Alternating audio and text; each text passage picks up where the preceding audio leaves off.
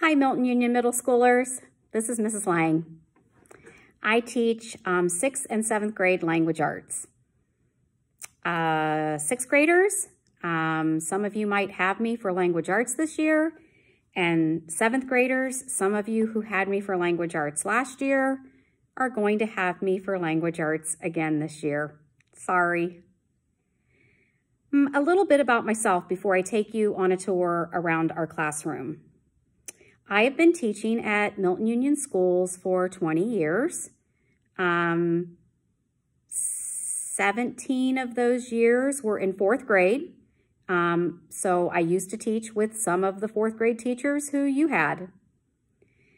I've been in middle school. This will be my 4th year teaching language arts, and I absolutely love it.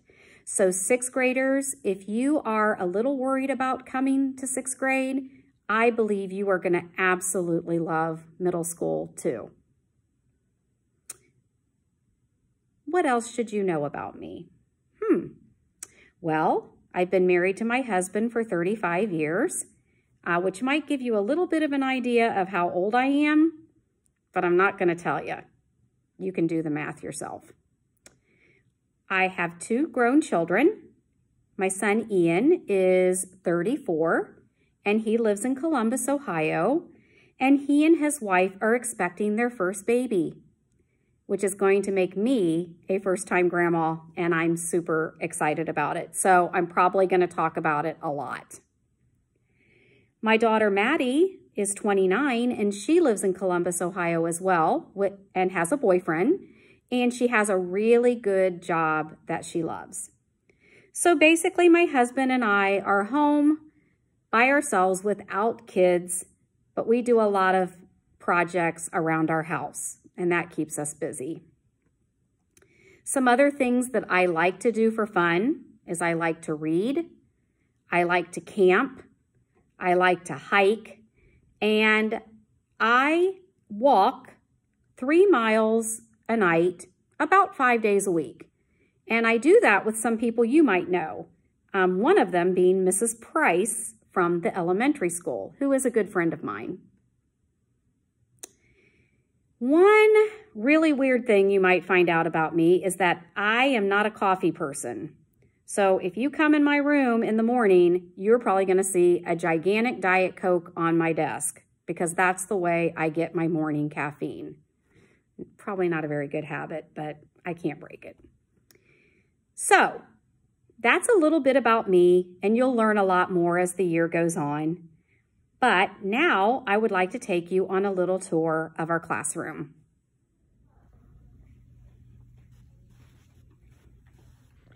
The first thing you see when you enter room 3101, Mrs. Lange's class for language arts, is a board of information. So I have a monthly calendar, the middle school daily schedule, in case you can't quite remember what time classes begin and end. Something new this year is our locker schedule that goes by your last name, because we can't have everybody be at their lockers at the same time during social distancing. So we'll go over those the first day.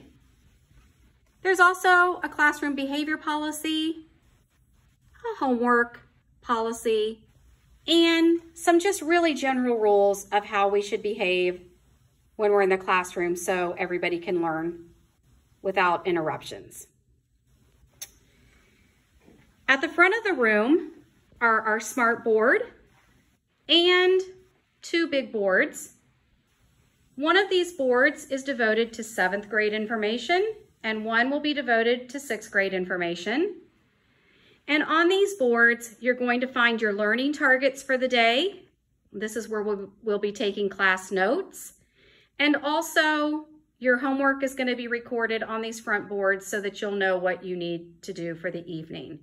So this side would be for 6th, and this side will be for 7th grade information.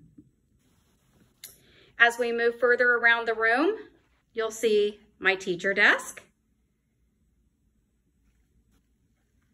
We have nice big windows in this room and look out over the courtyard, which is a really nice view. On this wall of the classroom is our classroom library. So if you're unable to get to the library and you've run out of stuff to read, I've got plenty of books of different interest levels here that you can choose from, and you may borrow from the classroom library. Some posters about the different genres, and I hope that you will find a genre that you enjoy reading if you haven't done so yet. Inspirational posters. The back of the room also has two big boards.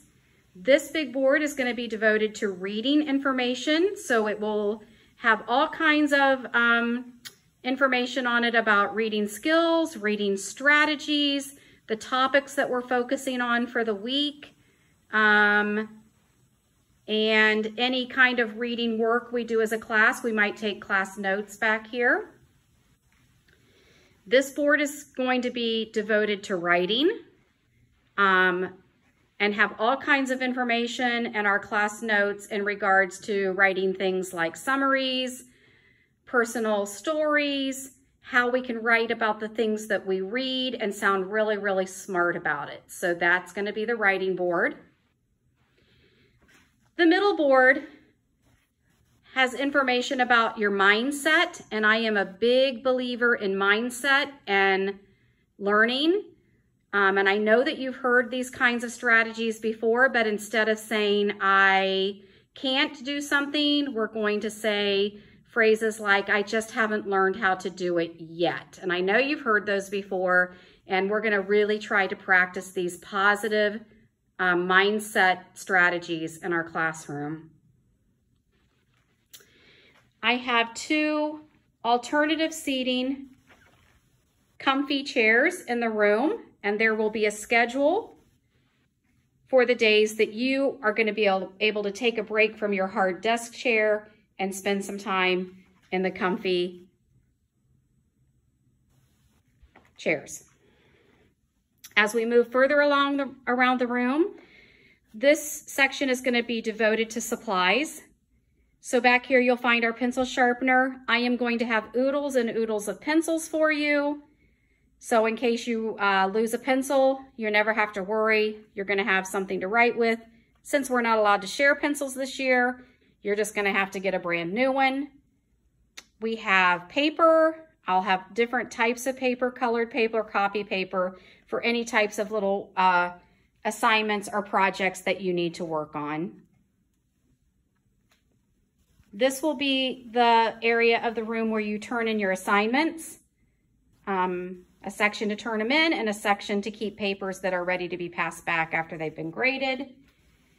And lastly, we have the storage space for our class workbooks, which you'll more than likely keep here unless I send them home with you for the evening to do work.